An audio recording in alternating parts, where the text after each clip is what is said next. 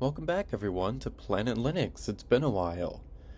Recently, I've been thinking a lot about beginner-friendly Linux distros, and so many of them all do the basic things that you'd expect, like providing an easy-to-use interface and giving access to any graphical apps that users might need, but that's where a lot of them really seem to stop.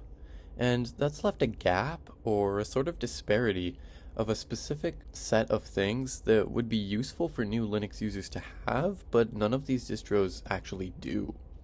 Or rather, they all have the same issues that make Linux unappealing for new users.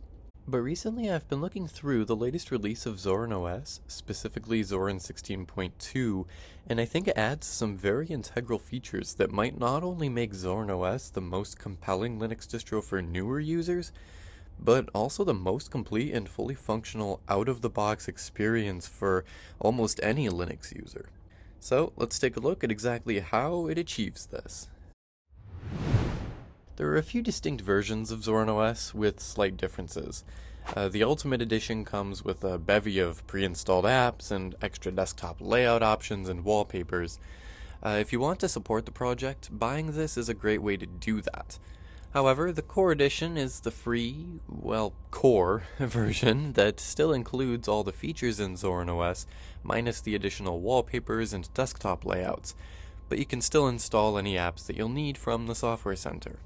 This is what we'll be using today, and likely what you'll want to start with.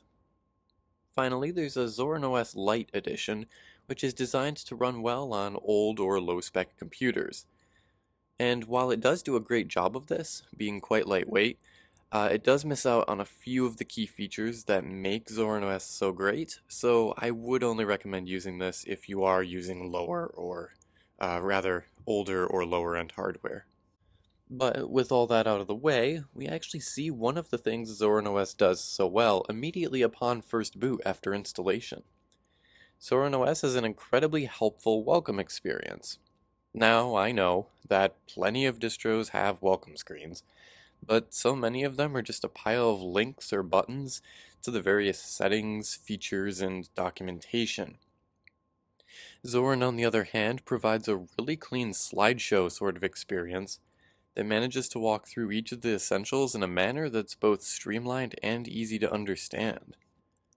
You can easily explore any of the steps that it covers in more detail, or you can move past each one that you don't care about, and it includes a couple things that you might not expect at first, such as documentation all about the different types of app packages that you may encounter and how to install them. The many Linux app formats can be quite a confusing concept for both new and, frankly, many existing Linux users, and having a quick look through this recommended info can at least help users to get familiar with these concepts. The welcome experience also lets you view their incredibly clean support website where new users can read about any features that they might be interested in using.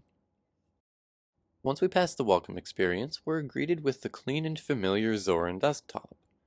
On the surface, it looks the same as you'd come to expect, but there have actually been a lot of refinements in Zorin 16.2.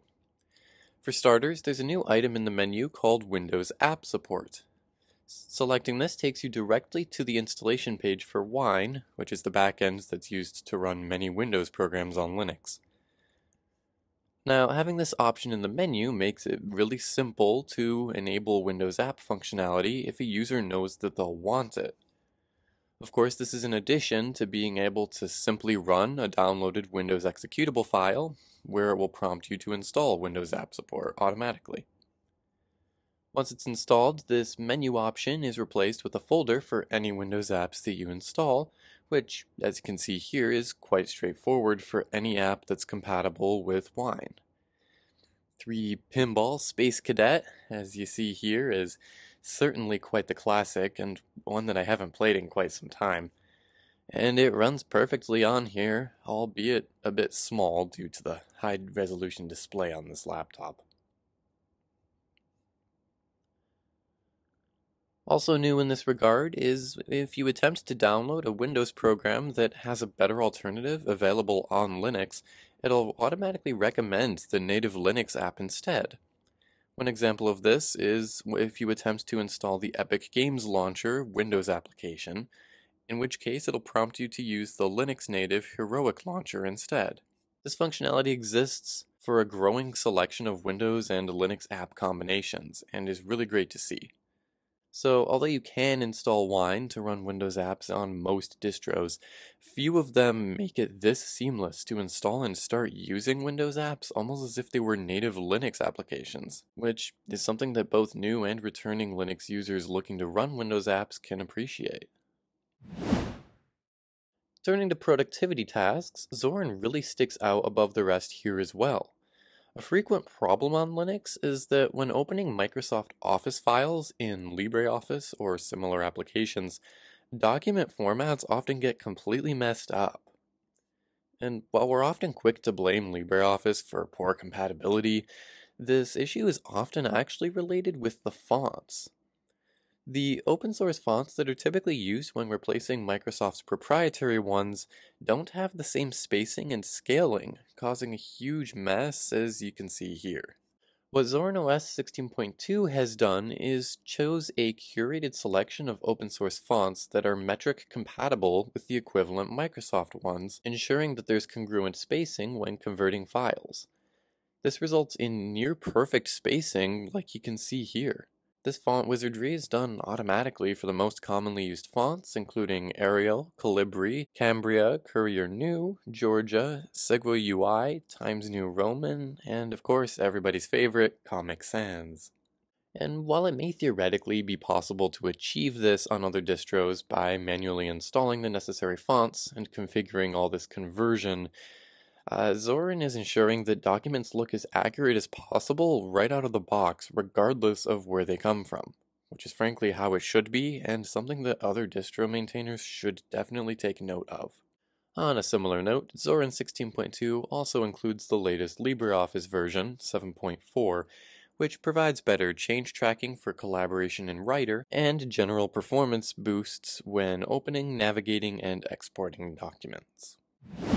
Zorin 16.2 also sees some improvements to the Zorin Connect app, which lets you seamlessly integrate your computer and smartphone with features like clipboard sharing, notifications, remote keyboard and mouse, among others. In addition to being able to see your phone's battery level from your computer, you can now see your laptop's battery level from the app on your phone. To start using Zorin Connect, just download its app onto your Android phone. Although there isn't an iOS version at this time, iPhone users can download the KDE Connect app, which seems to work perfectly here in Zorin, as Zorin Connect is essentially a fork of the KDE Connect application.